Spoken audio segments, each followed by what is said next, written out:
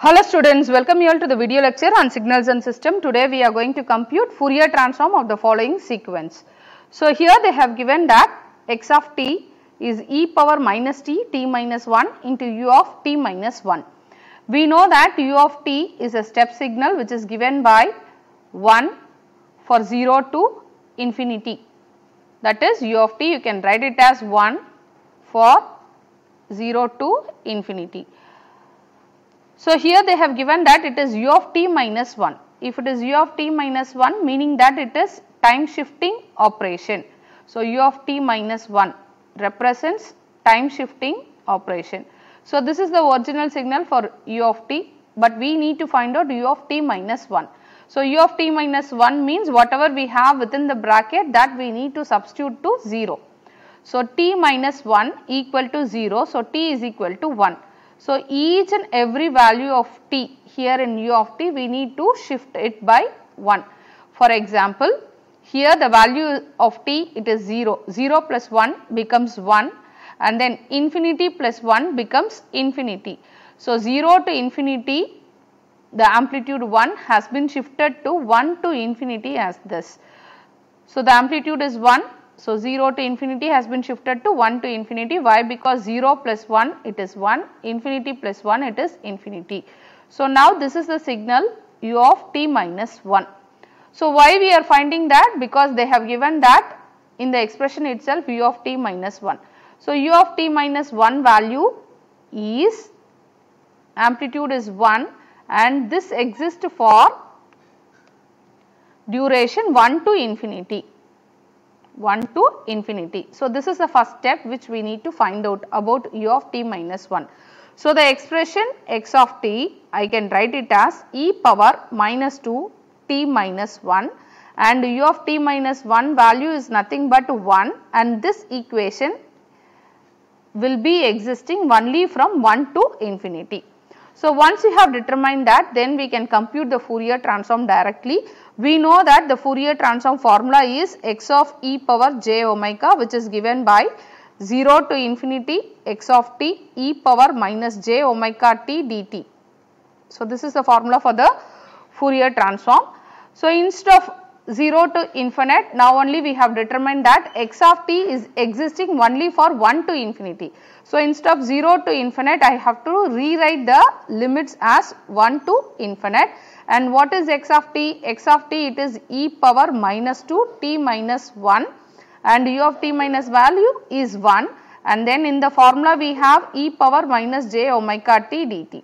So once you have written that, just simplify the expression within the integration and then do the integration. So it is 1 to infinity, just split this term, it is e power minus 2t and then e power minus 2 into minus 1. It is nothing but e power plus 2, and then 1 you can leave, and then e power minus j omega t dt. So these are all the exponential terms available in the within the integration. So here it is 1 to infinity. So what are all the constants available here? There is no t terms here. So e power 2 is the constant that you can take outside. So other two terms, other two exponential terms you can combine. So what are all the two terms available? E power minus 2t, e power minus j omega t. So these two terms you can combine. So outer we have e power 2, 1 to infinity, and since in the limit we have infinite, let us take e power minus t outside. So take e power minus t outside. So what are all the terms available? Here it is 2, here it is plus j omega. When you take e power minus t outside, here we have 2, here we have plus j omega and then dt. Why we are taking minus t instead of plus t? Why? Because means, suppose if we have integration with the term e power minus t, right, 0 to infinite. When you integrate this, it will become e power minus t divided by minus 1, and then if you substitute your terms as infinite, what happens? E power minus infinite by minus 1. So e power minus infinite becomes 0. So this will get cancelled, but if you take e power t, then you will get e power plus infinite, which will become infinite. So I should not take e power plus t in the integration, I should always take e power minus t term. Why? Because my limit it is infinite. So, you have to note that e power minus infinite is 0, e power infinite is infinite. So, I should not have your e power infinite term. So, I should not take e power t term outside, e power minus t only you have to take. So, that you have to consider while doing the integration. So, once you have done that, we can do the integration part, e power 2 and then just integrate this term, it is e power minus t 2 plus j omega. So, we know that e power minus at, the integration it is given by e power minus at by minus a. So, using that formula, it is e power minus t 2 plus j omega divided by t coefficient. What is the t coefficient? It is minus of 2 plus j omega. So, that will come in the denominator. So, once you have done that, we have to consider your limits, lower limit and upper limit.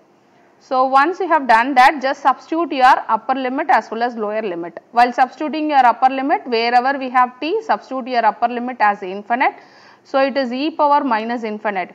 Anyway, infinite into any term, it is going to be infinite. So, you can just take e power minus infinite for the numerator and denominator it is minus 2 plus j omega.